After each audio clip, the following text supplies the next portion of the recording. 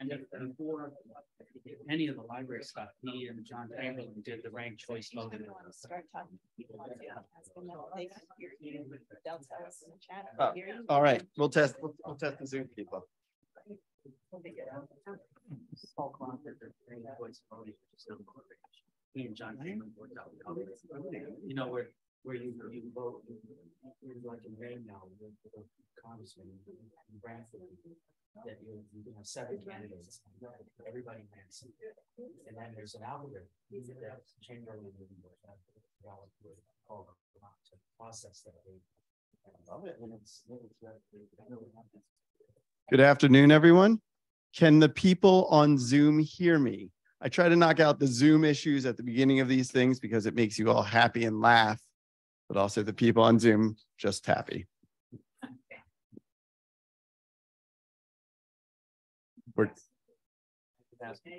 Can you just go into the chat if you're on Zoom and type in hi or digital or preservation or whatever, but we're going to keep it nice.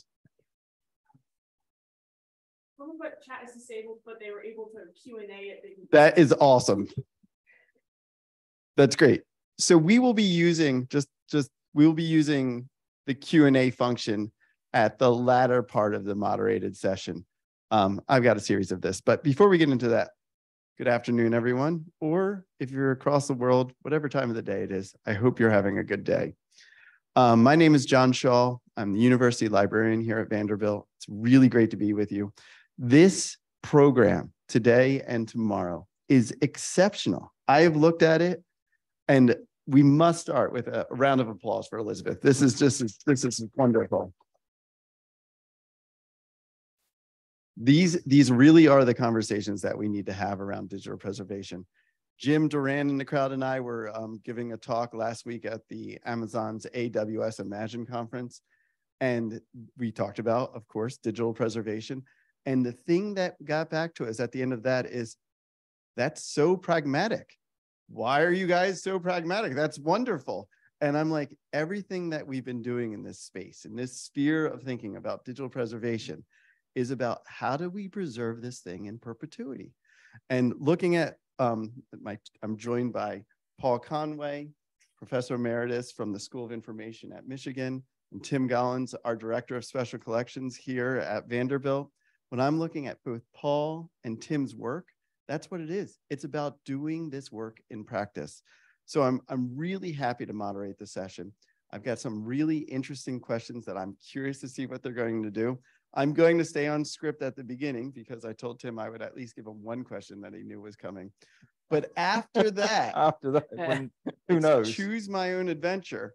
And I hope you all can benefit from that in some ways, because we're going to ask about what we're interested in this sphere. So the first one, to both of you, the notion of the technical, material, and archival expertise needed to curate and digitize audiovisual resources. Tell me how acquired, by my own expertise, and what are some of the limitations that you face when you're building a digital archive? Recognize, when do you seek outsourcing for things as opposed to what do you do in-house? So the question really is, when do you use your own expertise in building a digital archive? And when do you look for external expertise? And my one spin I will ask on this, when do you look for partnerships? Because listening to the morning keynote this morning, it was a lot about building that partnership. Mm-hmm. So over to our two experts. Want to go first? Well, particularly.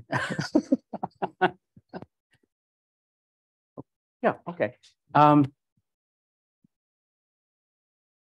I've had the good fortune I retired 2 years ago, and after 44 years of continuous growth in the archives and library profession, and I feel very fortunate about that. There's many reasons that people don't have such a long thing. Looking back, it looks linear.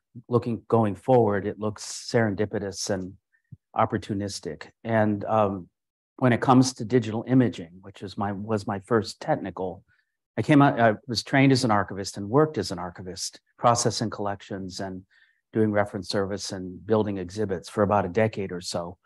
And then I'm not going to run through my whole career, but there was a moment when I was working at the National Archives in Washington, D.C. for a variety of reasons. I got married and my wife said, well, I'm going to go work at the Library of Congress. If we're going to get married, you probably would like to come to Washington too, right? So I got into the National Archives and I was doing a user study. It's published, and because that was my original expertise. But at one point, the people I was working for thought it should be done. We know enough about users now.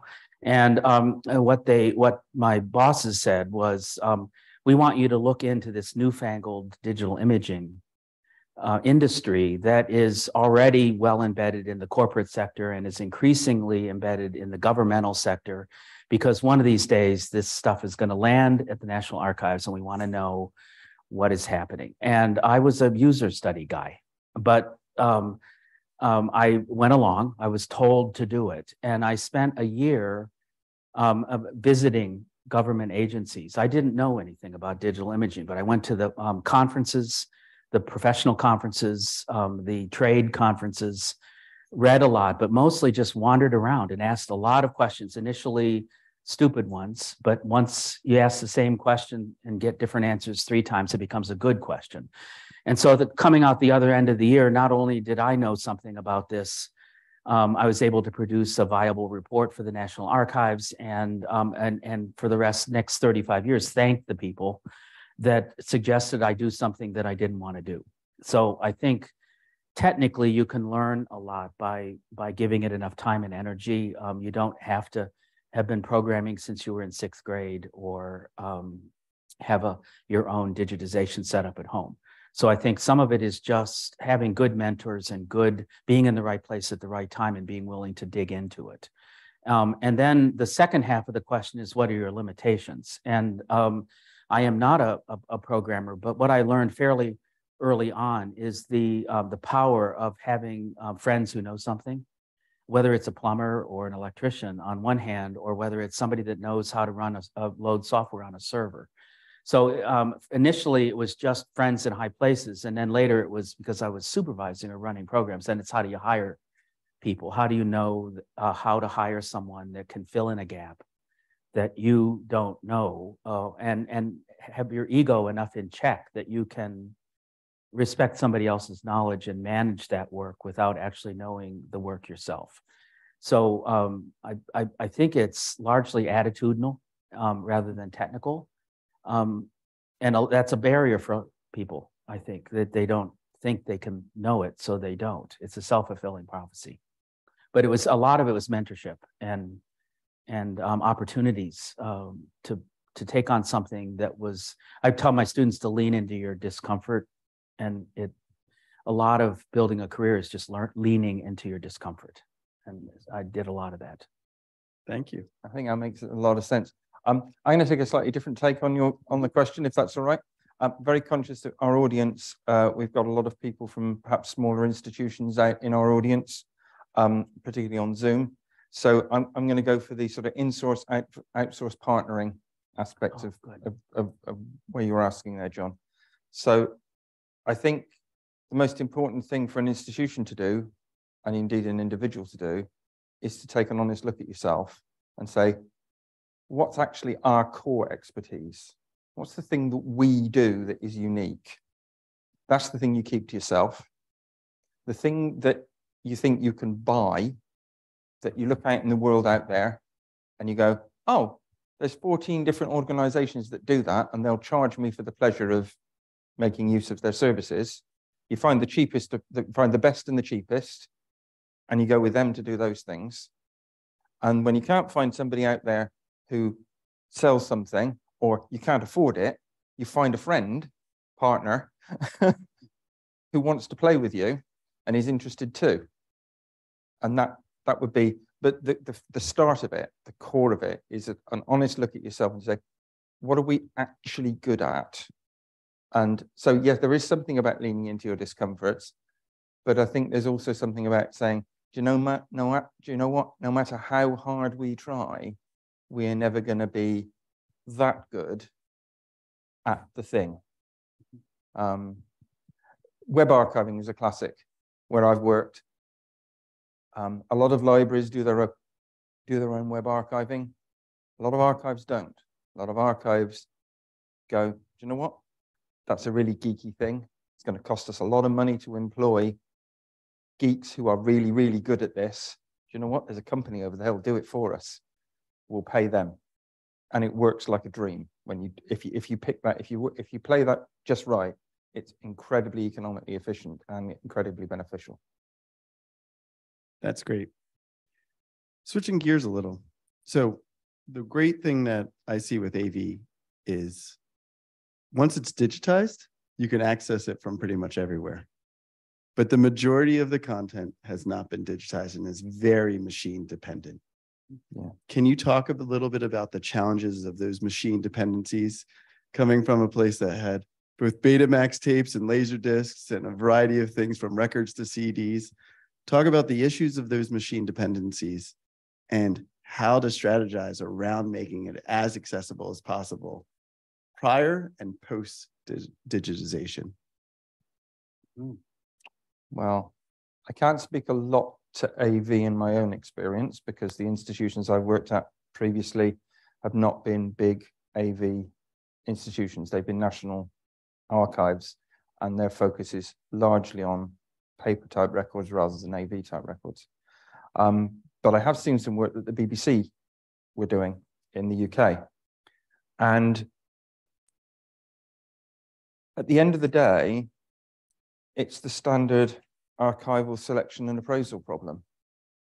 You have to get good archivists to look at the material, understand the collection, and put it in some sort of priority order, because there isn't enough money, there isn't enough equipment, and there isn't enough life left in that equipment to actually convert every piece of AV that's out there that we won't want to convert in principle into digital.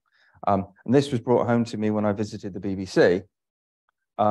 They were using, I can't remember, Umatic, I think was the name of the tape format, and they had a massive archive of Umatic tapes of all their stuff. The stuff that I happened to see was wall-to-wall recordings of British political party conferences. Not exactly stunning viewing, I have to say, but you know, and we were talking, and they said, "Yeah, they had these racks of machines." I said, "Yeah." They said, they said, "Of course, there isn't enough head life in these in these types of machines in the world," because they knew how long when the heads wore out.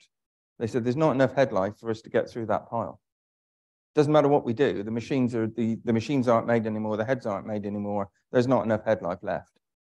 So we will have to choose."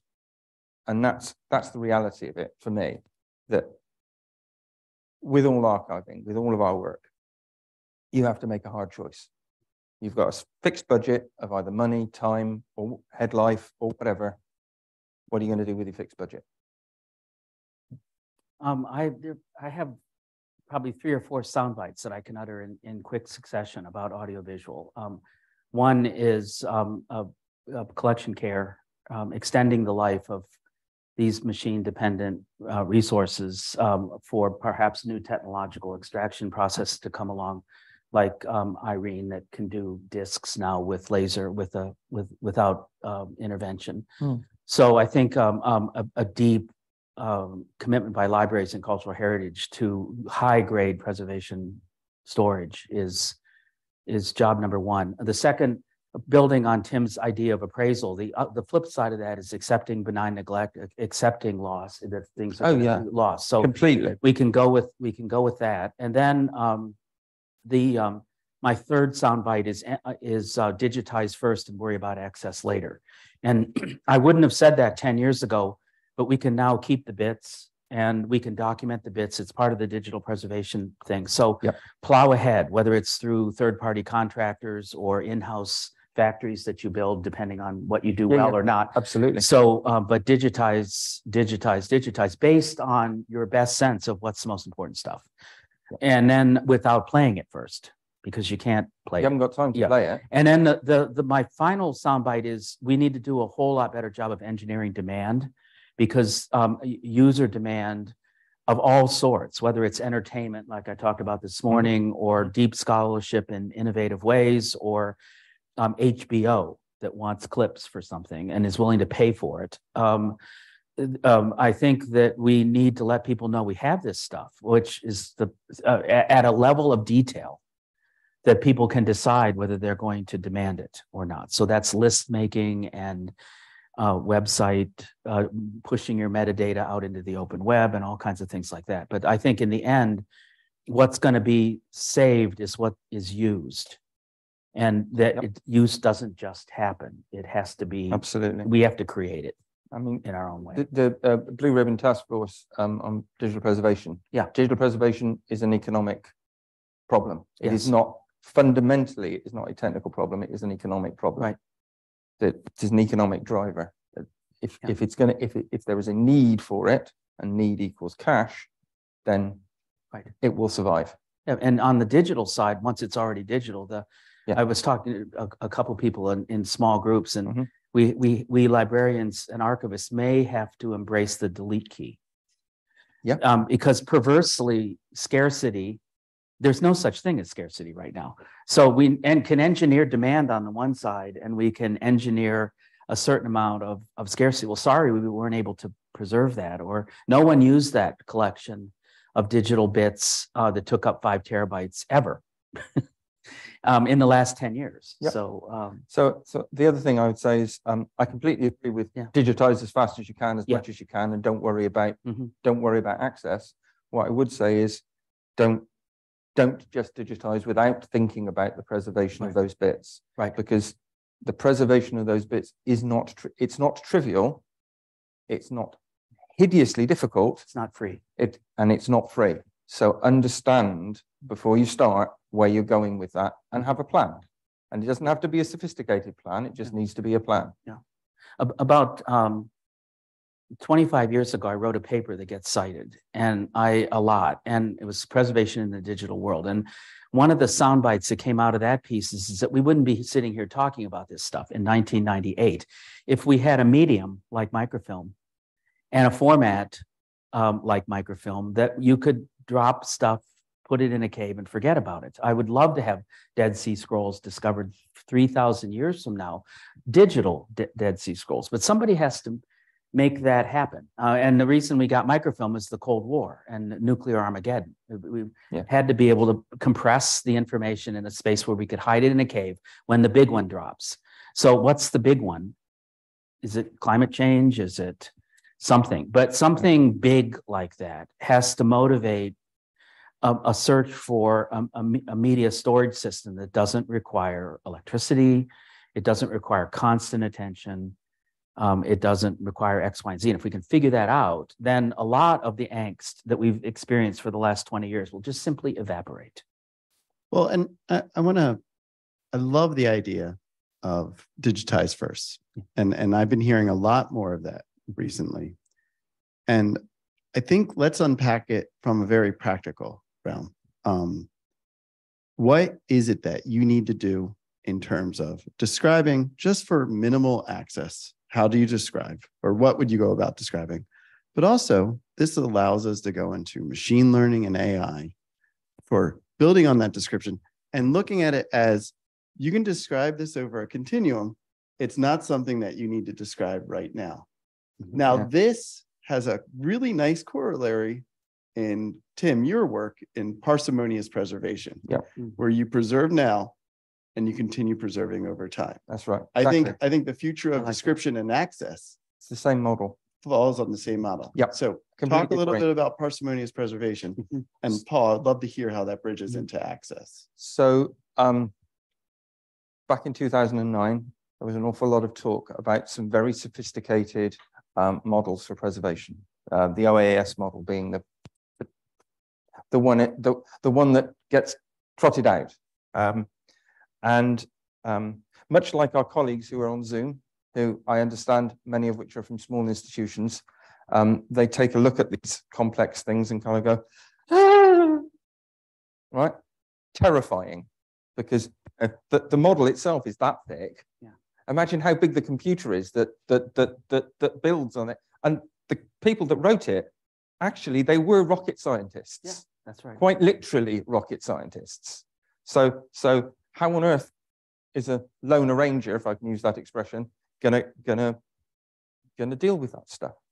So I sat back and I kind of went, do you know what? Let's look at what we're trying to do here. We're trying to keep bits. Okay, well, that's actually the IT industry, the IT world has solved that problem. They solved it decades ago. It's called a hard drive, actually. And there's lots of absolutely off-the-shelf technology that every single IT department in every single institution in the world was using then and is using now. What you need to look at is what are the properties of that system that they've got and how you tweak them a bit. And I think they call it 3-2-1, 3 copies, 2 distinct risk environments, 1 copy offline. Mhm. There you go. You've kept the bits safe. Don't do anything else. You've kept the bits safe. The other bit is know what you've got. So you make a list. That's how you know what you've got. You make a list. And you know what? There's little bits of software out there who will make the list, that will make the list for you. Just point them at the pile of bits and go, make me a list. And it will make you a list.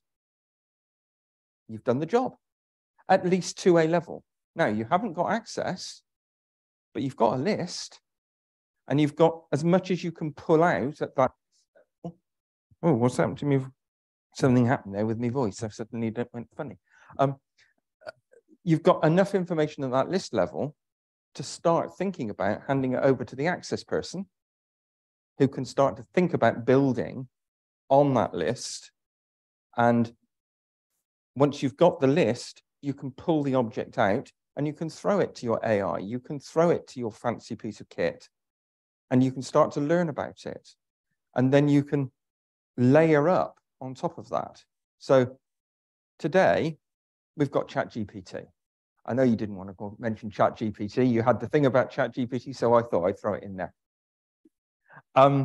We've got ChatGPT.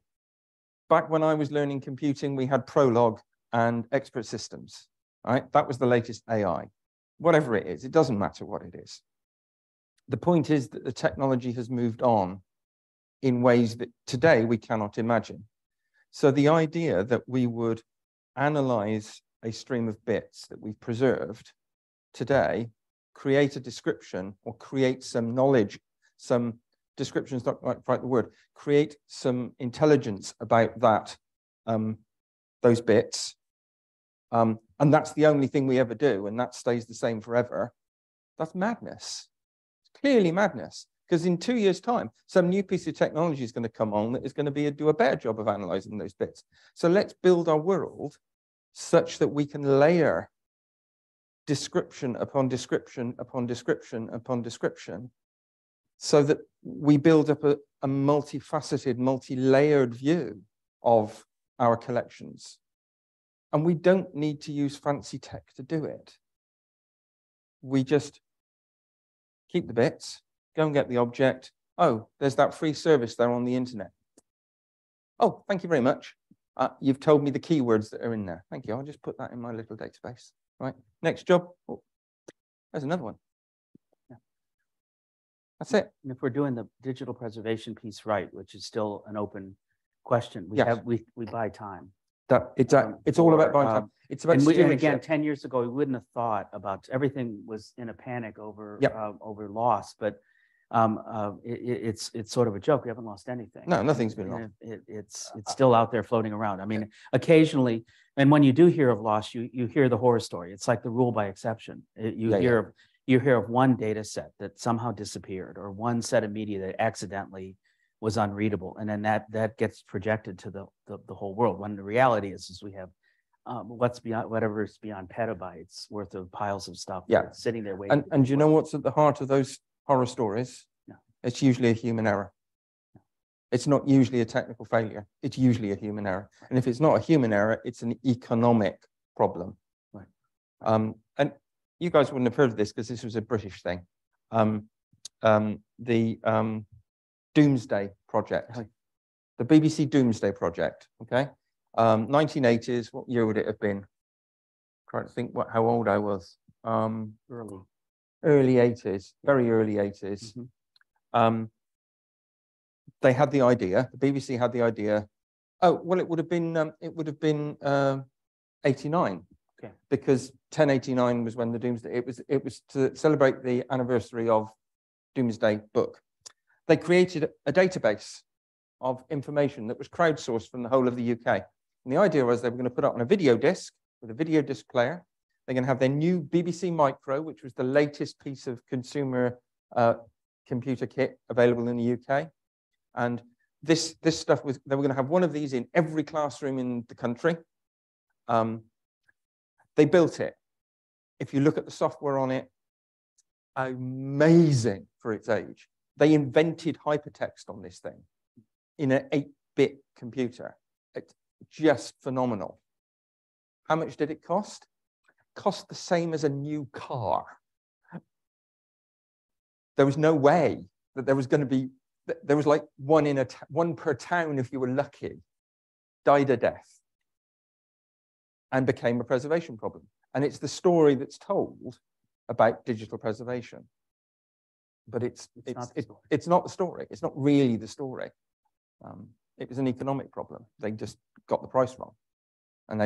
But the ambition, the concept was phenomenal. And then some years later, they went back and they did it again. And I partnered with them on it from National Archives in the UK. And we built a website.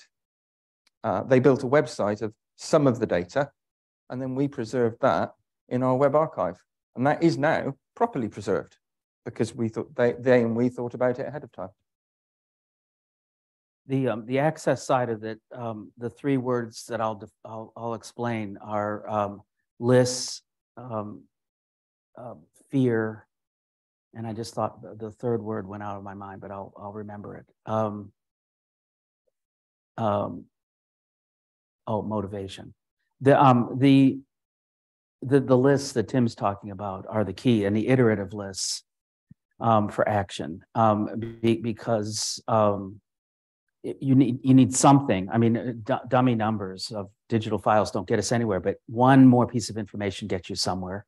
Two more pieces of information get you twice as far as you were when you had one piece of information. So, and some, at least with the AV stuff, a lot of that is just derived. There's derived and assigned. So the derived information is associated with the source material, whether it's born digital or not. But I'm thinking of audiovisual again. Yeah. There's always you always find the tape that doesn't have any information on it. And if you let that drive yourself, then you're driving by exception. But more often than not, there's something. And so you make lists. Then make the information available in an open and accessible way. And this is where the fear word comes in. And I'm talking tomorrow a bit about copyright and intellectual property, but essentially on a worldwide level, the intellectual property regime is broken. And so the issue for us is how much are we going to succumb to the broken system?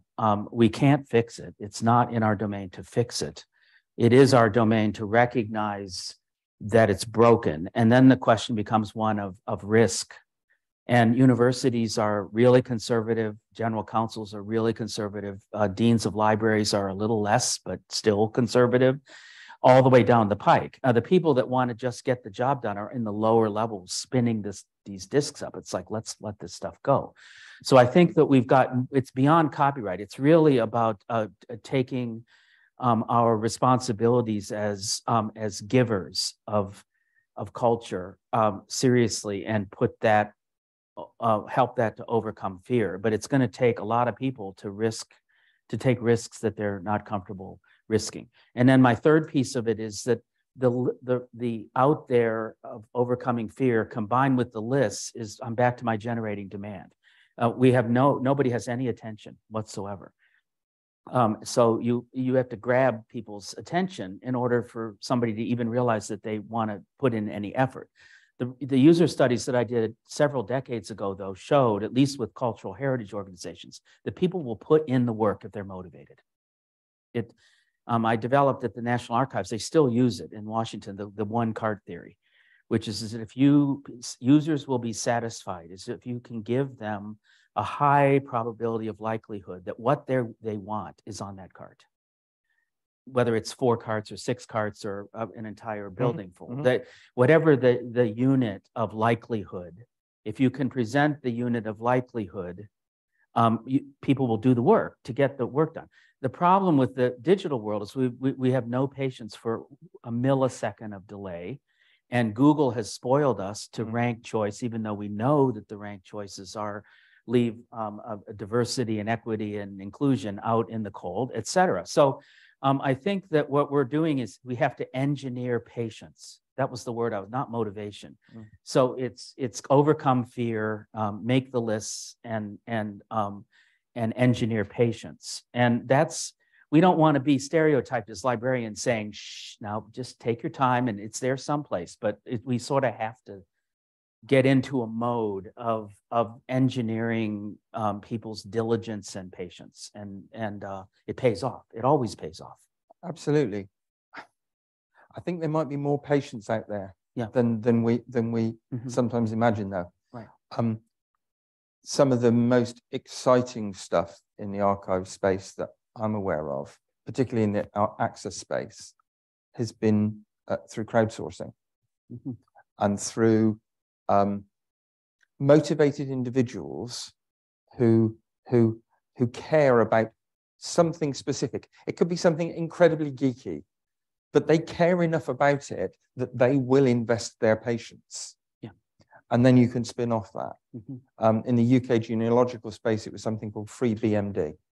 The UK birth registration system didn't put stuff online, and it didn't list everything in a helpful way. So these people got together and they created a database of every birth, marriage, and death in the whole of the UK. And they just did it by hand. They came up with all their protocols. It was completely self-built, and it transformed the genealogical space overnight. All the crowdsourcing is based on that idea too. Yeah, absolutely. And the fan sites, which we tend to not take as serious, but there's a website for everything. Absolutely. And there's at least one, and sometimes dozens of people behind that site. All the radio stuff we were talking about today. So we can tap that. We've appropriately been laser focused on our students, on the faculty that do the work that we want to support, and the scholarly communities, and to a certain extent, the administrators that run the place when they have a question. But that forces us to be insular in our, and thinking that it's only us. I worked at Duke for 5 years, and it was always about Duke. The minute that I wanted to try a collaboration where we would do something that someone else was doing, well, how is this about Duke? I shouldn't have named Duke specifically, because somebody is probably watching from Duke, and I'm sorry if that's the case. But it's that way. It's okay if they're watching. It's that way everywhere. But I think the whole you back to partnership and collaboration. There's a lot of ideas out there, and they don't all come out of the academy. Yeah, that's where the partnership comes in. And it's radical partnership. It's not. So there is partnering with the big guys completely, because they've got capabilities that nobody else has got. But there's also partnering with lots of little guys. Yeah. Because if you do that, you get the power of crowd. And you just have to recognize. Yeah, absolutely. It's just acknowledgement. Well, and that gets two themes to pull out of what you were just talking about. I mean, talking about scale. Yeah. Yep. And something that's been an answer in every single one of the questions has been the economics. And one of the things that at the AWS conference was talked about last week was we have produced over 120 zettabytes of information last year. That's 2 up from PETA. Yeah.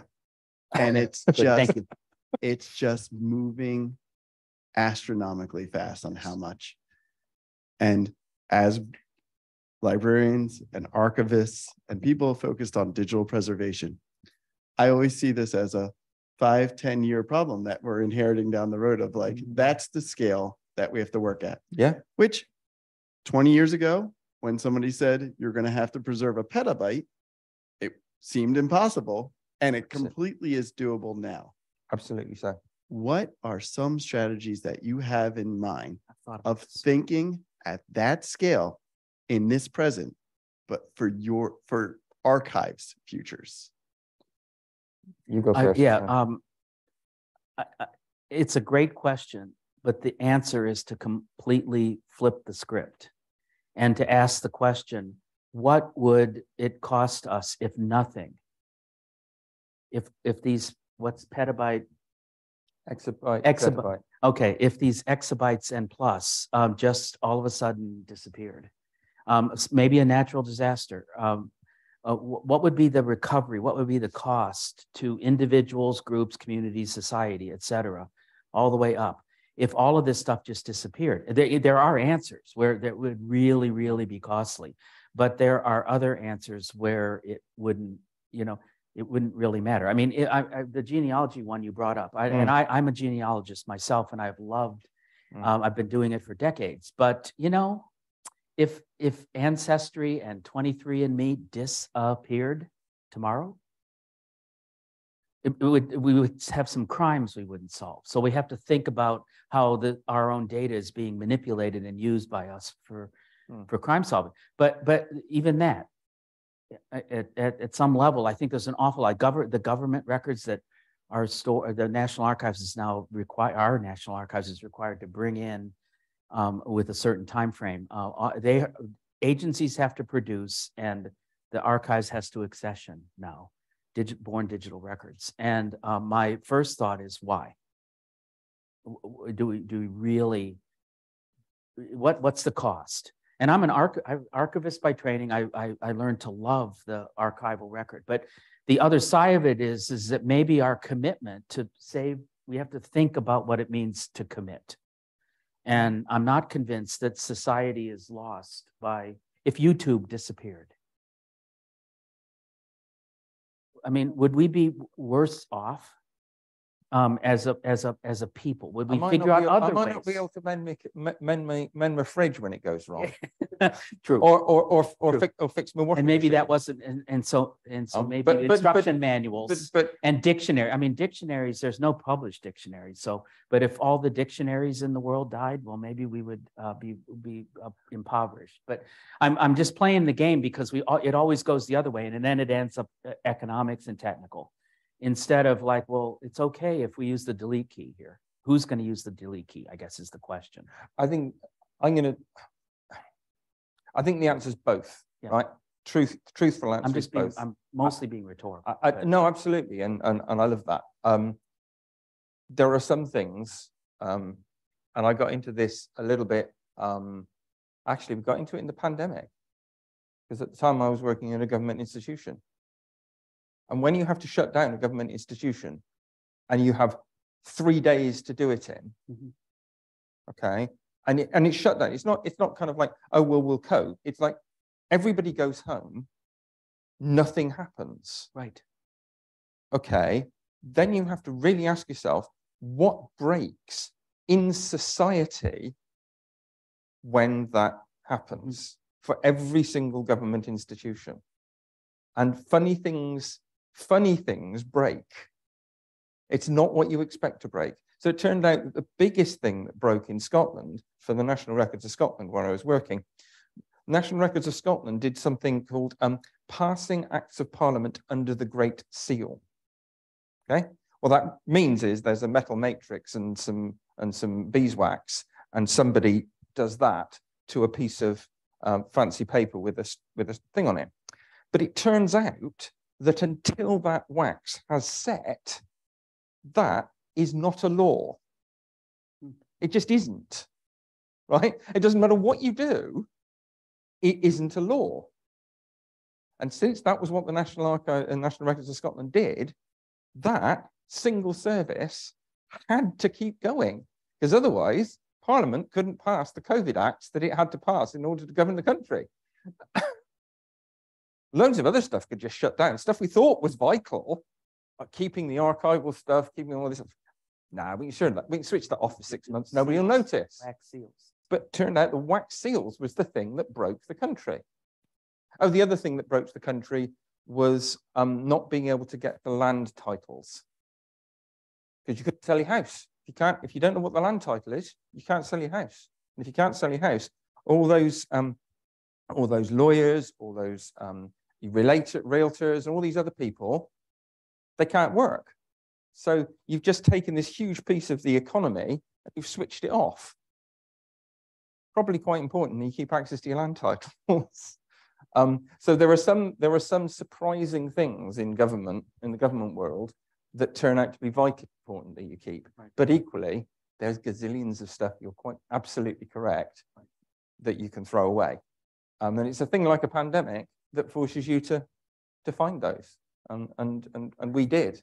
And I suspect, even though I've left there now, that they're still using that knowledge and that information of that hard lesson to inform their work going forward.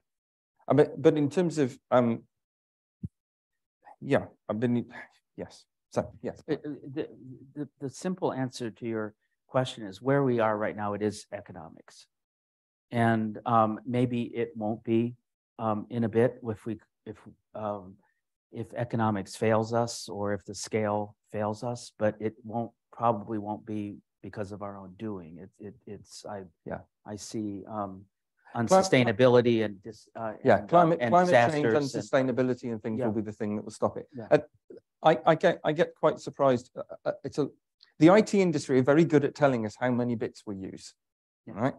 They're very, very good at telling us we've used however many zettabytes it was. Right?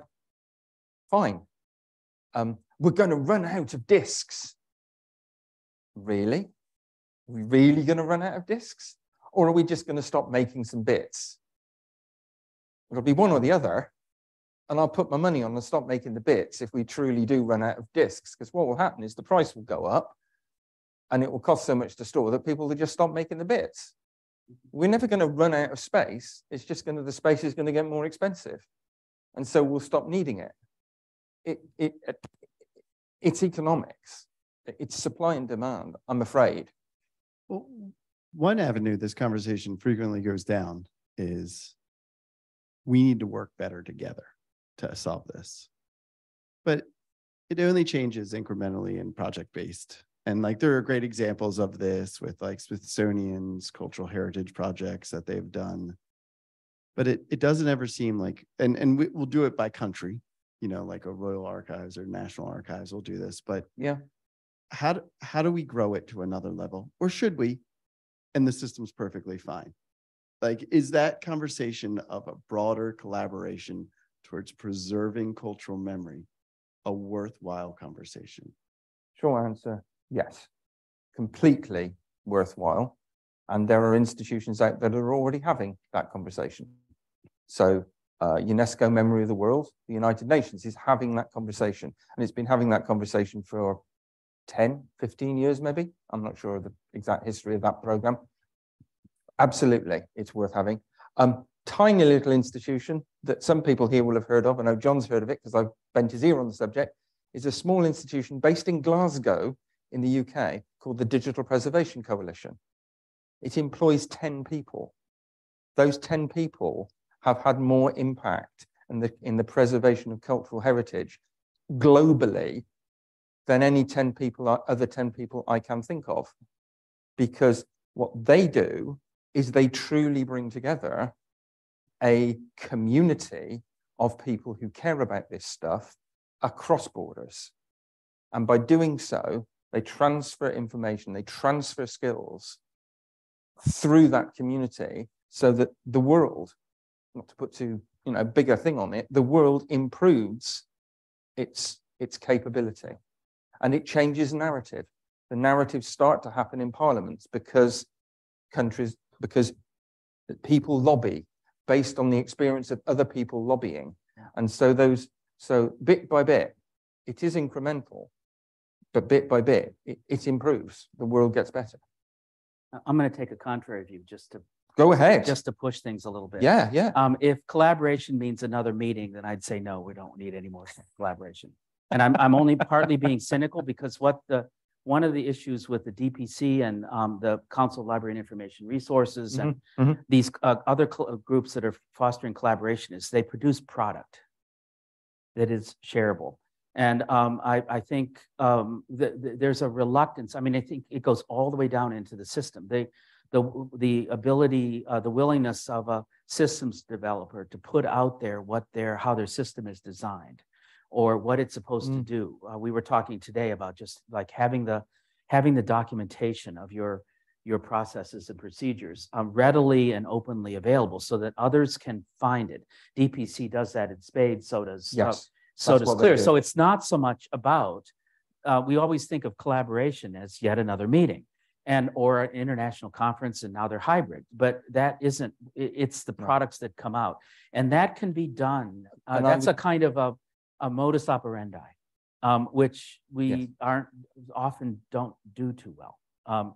And some of it is just institutional feelings, either that I don't feel like taking the time and dedicating the resources to documenting what we're doing for others to see, or we're not worthy. We're just doing what everybody else is doing. But it turns out that's not so true. It's if you can find what someone else is doing, you've got a problem. And if you can nowadays, if you can search and find a solution, you don't have to have another meeting. It's still collaboration. Absolutely. So it's a lot of it is in the product work, which we could do a whole lot more of. I think you're right.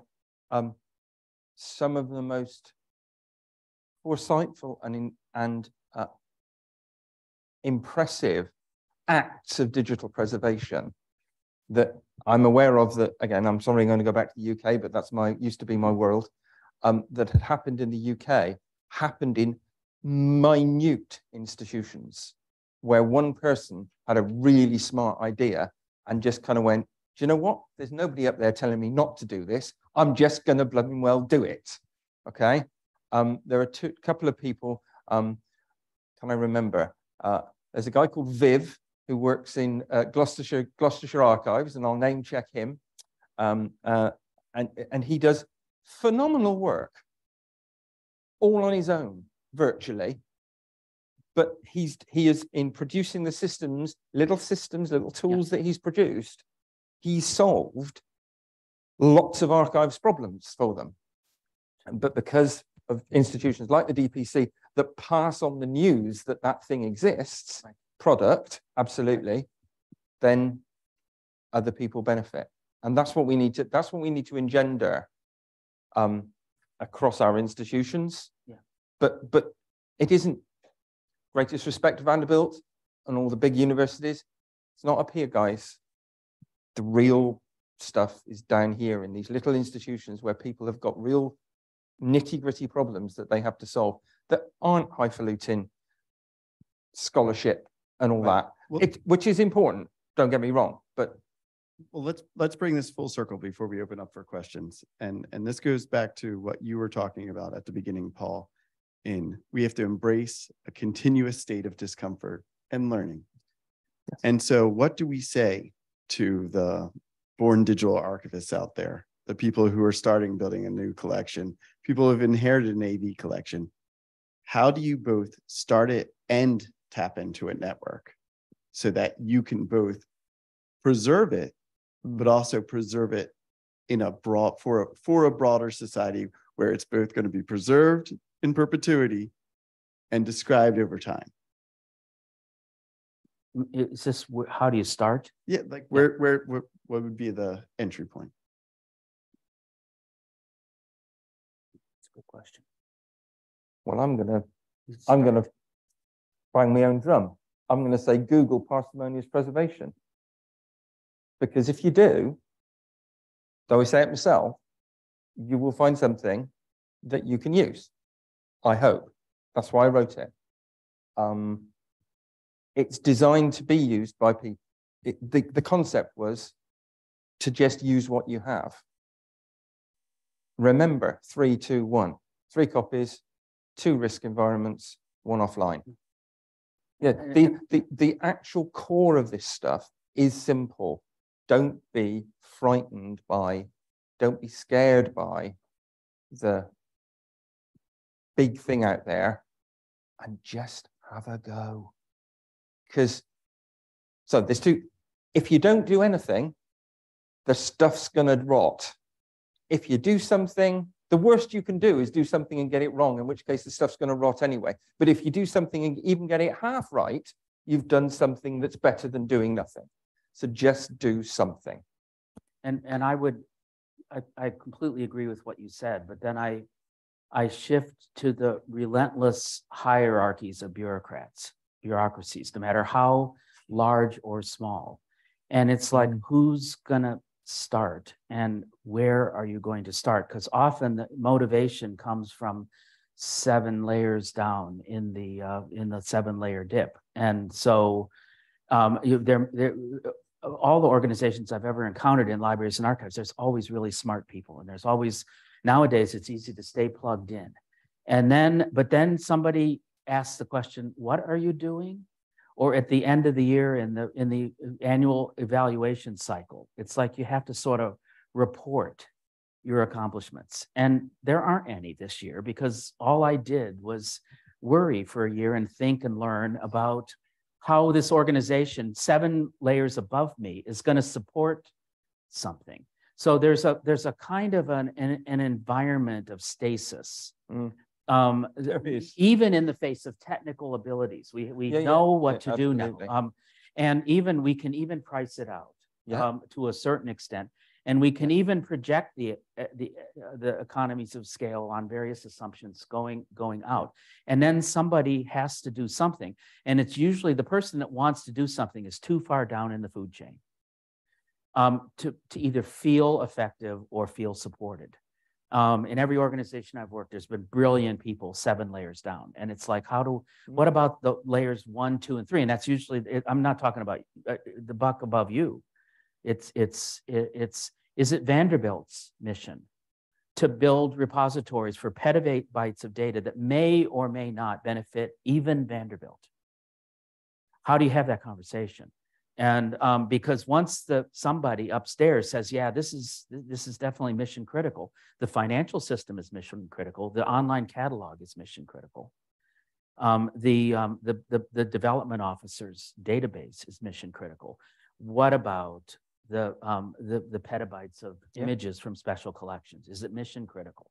And the minute somebody says yes to you, then the ball rolls, and there's talent, collaboration, and everything else. But I think the problem is at the top, or even above the top. These presidents talk to each other, and then they talk to people, trustees. It's about getting the narrative. It's about getting the narrative. It's the narrative right, and it has to be simple, because nobody has more than 30 seconds to concentrate on anything. At all. So we're not quite there on the sound bites, and we're not quite there on individual, isolated institutions benefiting the common good, because the common good has gone down the toilet with lots of other things that has happened over the years. And so we still stand for the common good, but we're fighting against a notion that maybe there isn't such a thing as the common good anymore. So it's really big things like that I think are much more problematical for our long-term future than finding a really smart person to take the bull by the horns and do something, because there are lots of those people out there ready to go. Right, probably some right here in the room here. Definitely. But it requires very top. At Michigan, our biggest donor is Stephen M. Ross, who owns the Miami Dolphins, and he built the School of Business up, and then it wasn't good enough, so he doubled the money. He gave $500 million, and then he rebuilt the stadium. So when Stephen M. Ross says Michigan needs to be in the forefront of saving the world's fill in the blank, then it'll happen. And I hate to be quite so hierarchical, but right now it just seems everything turns around institutions chasing the dollar or the pound or the lira, and waiting for the talent is here. The message here is that in this room and spread out all over the place is the knowledge and the talent, and even some of the collaboration that's happening informally. But with the will is a whole nother matter. And that's a tough one. I don't know. It's your job, maybe. Sound bites. Let's turn to the room for a couple of questions. Do we have any online? Okay. Not yet. All right. Let's do the room, and then we'll do one online. Okay. If you don't ask any, I'm going to ask more.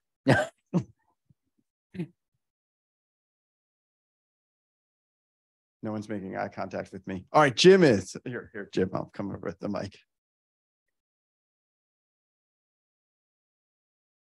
Yeah, Paul, this is just a question about, I really like the idea of the notion of using the collections as entertainment.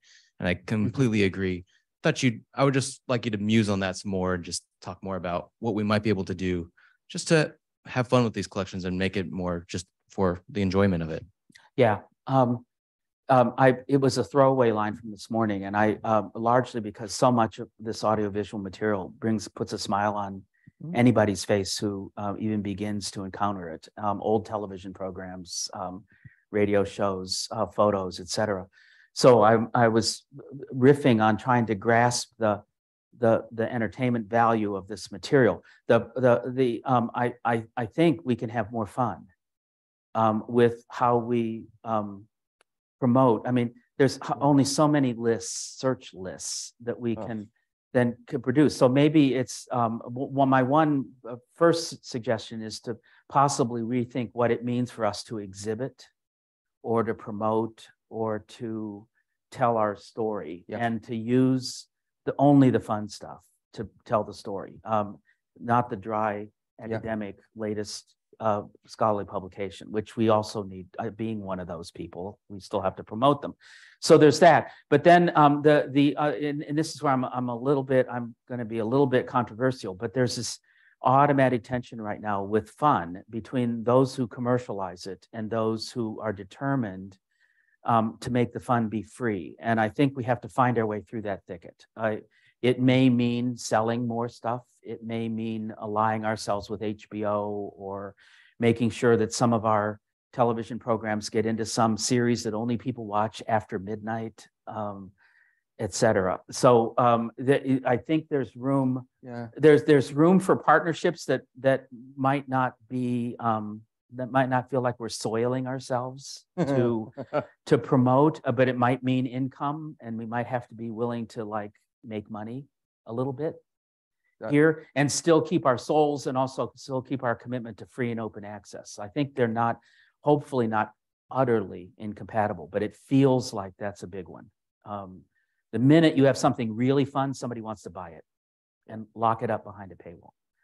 It's happening. It happened at Yale when I was there, and I've had 5 inquiries about Music Time in Africa about producing a kind of like Alexander Street type thing. They buy up your resources and then they license them back to the very people that you bought them from. We may have to take a deep breath and do some of that stuff. Some of the national archives around the world have taken that deep breath in some of their stuff, and they are sometimes people look down their noses at them. Yeah. Having worked in one of those institutions, I can tell you that I can't calculate the number of more material that is now available as a result of having taken those decisions. Right. I can guarantee you that a tenth of that material would never have made it out of the archive without those genealogical material. Exactly. Without those deals, it just would not have happened. And Alexander Street is doing wonderful things in a way, but it's I don't know Alexander Street, but okay. Yes, it is a case of holding your nose, but the benefit pays for it. The benefit really does work. It does pay off. All right, and now we have our one rapid fire question with the last minute. So we have a question from Rogers Hall on the Zoom. What is a reasonable scale, effort, finances for a social sciences investigator to collaborate with university archivists, particularly if these collaborations will involve gathering and digitizing material, e.g. aspects of citizen social/science? Is it a question of scale? Yes. Effort, finances. Oh. What's the minimum viable? So I'm going to interpret that as and just check. Are you asking what is the minimum viable project size? Is that kind of the question? You know, what's the smallest that would work? Yeah. Yes. When is it worthwhile? That's essentially like when to do it. Like, Oh, when to do it? like, what is the scale of a project? Like, I have 5 VHS tapes. Do I engage the team or do I do it myself? Ah, Oh, right. Okay. Hmm. Or that's my read, my at simple least. answer is pretty large and large enough to have an impact beyond your own fetish. There's Yeah. a lot, and I work a lot Yeah. with anthropologists who do work in Africa, and they all have file cabinet drawers full of cassette tapes and videotapes that they brought back, and every single one of them would like to be digitized and turned over to the library. And it went, when you poke at it a little bit, it's a passion project. So the minute I think it gets beyond, can get beyond it, it can be sold as something other than a passion project. Yes. I.e., it's going to mean something to somebody else other than me, then I think it should bite. Yeah, I think it should happen. Yeah, I think I agree. I think that's absolutely perfect. Thank you again, Paul and Tim. This has been great. Thank you. And catch them after this. Thank you, folks in person and online. Really appreciate it. And we Yeah. have more events tomorrow. Good. Have a great day, Yeah, everyone. thank you. Thank you. Yeah.